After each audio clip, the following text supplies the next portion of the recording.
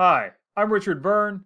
In this video, I'm going to show you how to create a to-do list in OneNote and how to share that. Let's go ahead and take a look. I'm using the web version of OneNote, but you can also do this in the desktop version.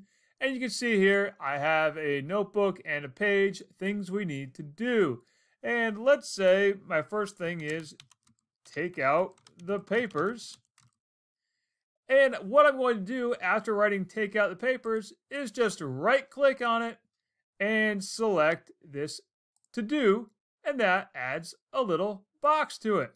Now let's write our next one, and we have take out,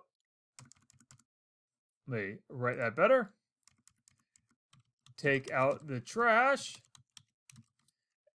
and down here I'm going to write don't talk back. So we have our three items there: take out the papers, take out the trash, and don't talk back.